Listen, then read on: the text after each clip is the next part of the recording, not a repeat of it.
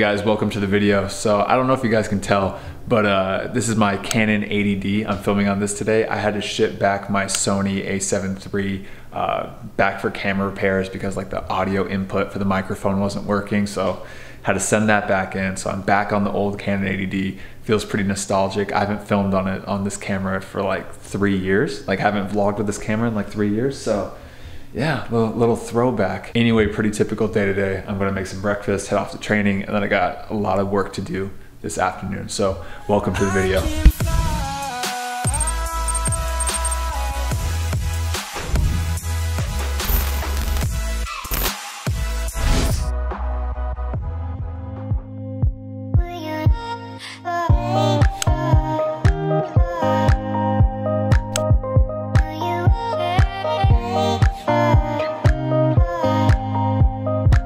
So typical Sheldon breakfast.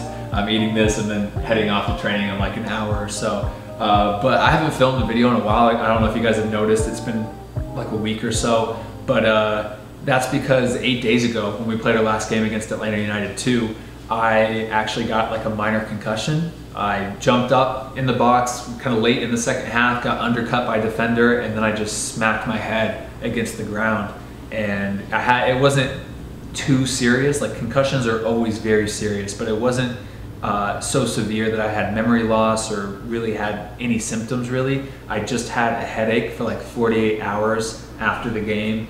So I was talking to the team doctor, talking to the physios, the trainer, and just kind of monitoring that, being very, very careful because I mean, concussions are scary because if you get another concussion or another head impact or something, a couple days later, even a week later after that first injury, it can be like extremely dangerous to the point of like death or like even like career ending. So we've been monitoring a lot. I've been staying off social media, staying off screens, trying to not, overload or overstimulate my brain. Just kind of sitting in a dark apartment for the last like 3 days, but feeling a lot better now. I'm re-entered into training. Everything's going a lot better. But yeah, that's what's been going on the last week or so. But feeling good now. So my microphone and my camera stopped working, but I don't realize it yet. So here I am talking about going to training and how things are going, but here's a little montage for you guys.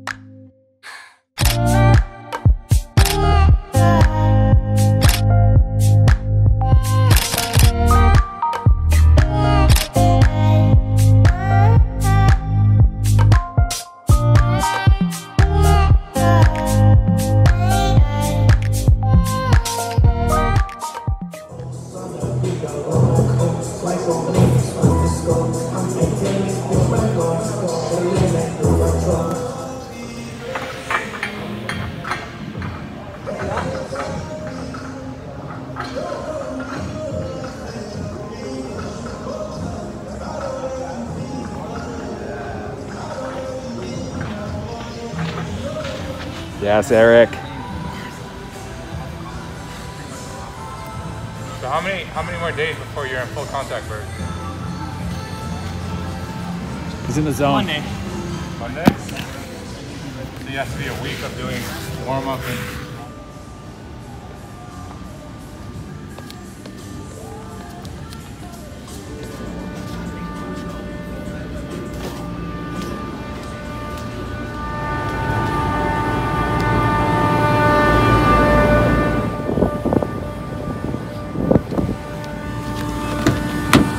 Okay, here's my world famous smoothie recipe. What we're gonna do is add in some orange juice to about there.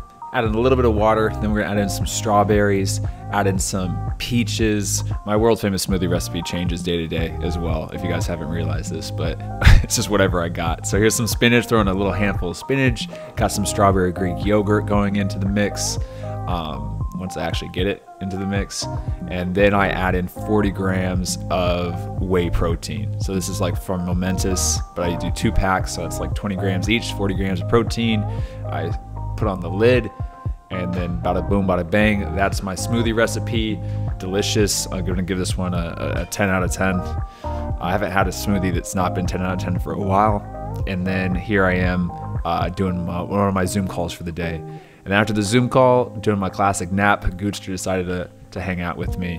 But here I finally realized my microphone is not working. So I realized for about half my day, my microphone wasn't working. I've just been having a lot of camera issues lately, which has been frustrating. I already filmed like this full talk. I filmed all day today, and most of the footage I just, you know, as you saw, I can't really use. But whatever. Anyway, I'm gonna redo this talk now about mindset and how I approach trials.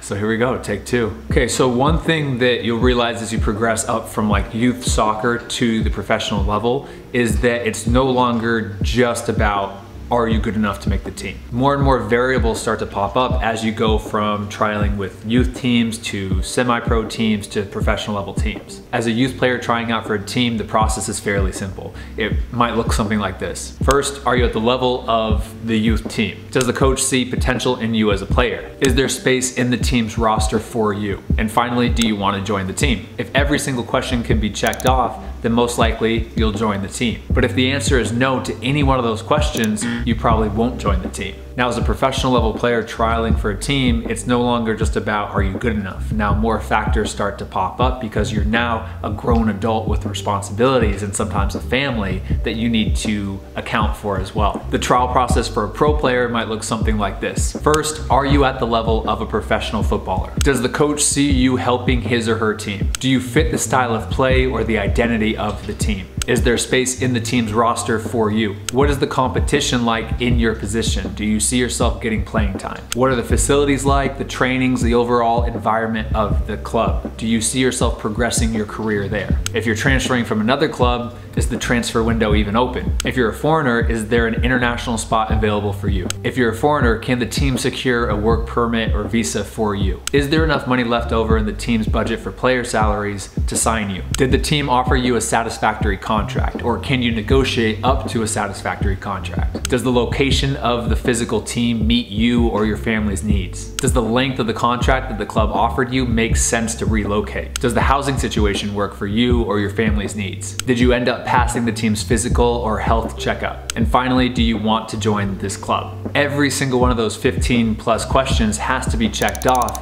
in order for you to finally put pen to paper and sign that contract. And I've been stopped, or I've had a contract fall through at many different stages of those 15 questions. I've been stopped at question number 1. You know, once I dropped out of college, I've been stopped at that first question, and I've gone to trials and the coach just said, no, you're not at the level of a pro player, maybe in a year, but you need to have more experience, you need more training, you need this, this, this, this. I've gone to a trial, had the coach really like me, wants to sign me, but he says, look, we only have a few $100 left over per month to sign you. Does this work for you? And many times I can't survive off that amount and I have to turn it down. I've been the foreigner that's gone on trial in a foreign country, and you show up on the team and you realize that they've already signed the max number of foreigners, so there's no way they can sign you. I've trialed with a team and they already have 3 professional right backs, and you're sitting there and you have to outperform them. And even though you did well, even though you performed and you're at the level, there's already 3 players, so it doesn't make sense to sign a 4th right back. That's why I use the phrase, sometimes the stars have to align in order to sign a pro contract. And I want to throw out a huge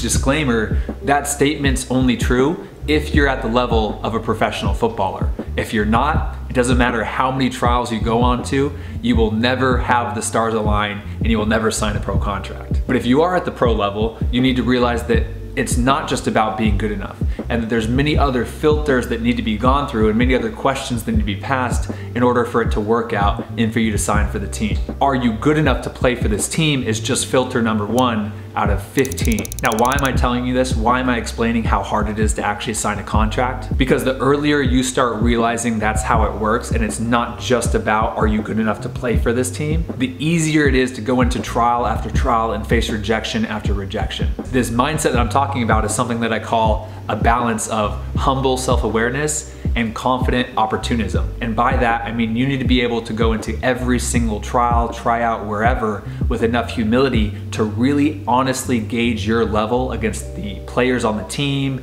and to really evaluate your skill set versus their skill set. Be humble enough to talk to the coaches, receive criticism, and figure out what you need to work on if you are not at the level. But you also need to have this confidence to realize that sometimes things don't work out because sometimes those stars aren't aligning. And you need to be able to bounce back quickly from that rejection and move on to the next opportunity with just the same level of confidence that you came into the first trial. Humble self-awareness about your game and your level paired with confidence and chasing after every opportunity. I have no clue if that's gonna help you guys or if that makes sense, but that's something that I've really found to really help me when I go into tryouts, trials, preseason with teams, whatever. I've just been answering emails, doing a little bit of work, filming stuff, editing, typical Become Lead stuff. It is 5:50 in the evening right now. I have a Zoom call, another Zoom call today at 6, so in like 8 minutes. So I gotta go run over there, get all set up, and do one more Zoom call. We're actually gonna splurge tonight and we're gonna get some ramen from downtown. So Mimi's gonna go and pick that up during my Zoom call, and then we're gonna have my favorite ramen like in Tulsa. It's called Jinya, but they've messed up our order the last 2 times. So hopefully, every time we've been there, they've messed up our order. So hopefully if they get it right, it's the best ramen place in Tulsa. Jinya. Only tell them the name if it actually. Yeah, I'll bleep this out if they mess it up again. Look at Kobe's head. Hey, do you want to say what's up to my vlog? Yeah, sure. Let me bring my camera over. Oh shit, that's creepy. What's going on, bro? You want to say a little bit about yourself?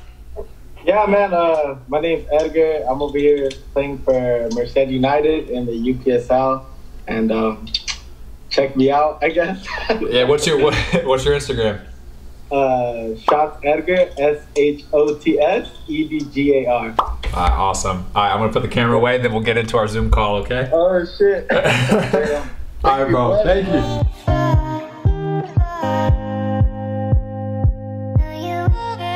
I missed this flip out screen, to be honest. If only the microphone would have been reliable. There has to be a camera though. Yeah. Finished the Zoom call, 7 o'clock at night. Mimi just got back and she got picked up dinner. Here's Jinya. Did they mess up the order, Mimi, or? I don't know, it was kind of chaotic and I counted the items, but I didn't print the items. Yeah, well hopefully it's all there. We'll see soon. Nice little pork ramen bowl. Got 2 of them. Here's the sauce. Heated them up. That's mine. Yeah, I know. So we got dinner, big glass of water, and we're gonna watch Peanut Butter Falcon tonight with Shia LaBeouf. Sheldon, I don't understand how you can be so smart and so incredibly stupid at the same time. Wow.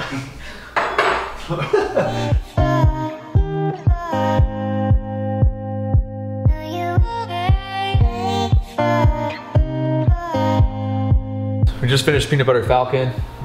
Maybe. What's your rating of it? 10 out of 10. Thought it should have been longer though. Really? 10 out of 10? I'm gonna get... I'll say 9.5 out of 10. I was gonna give it an 8.5 out of 10. Pretty solid movie, 8.5 out of 10. Peanut Butter Falcon. Now I got some chocolate chip cookies. Hey, dummy. So I'm gonna eat these cookies and then I'm actually going to read a little bit. I have a new book here. I'm excited about it. It's Tim Grover's, like if you guys know, my favorite book of all time, Tim Grover's book, Relentless. He came out with another book called Winning. So I'm on like page 40 of it. So I'll read that, try to get pretty far into that book. But so far, the first 40 pages are pretty good. I don't know if it's better than Relentless or what, but it's close. So anyway, I'm gonna end the vlog here, guys. I hope you guys enjoyed the video. If you did, hit the thumbs up button, subscribe, and I'll see you guys in the next video. All right, guys, peace.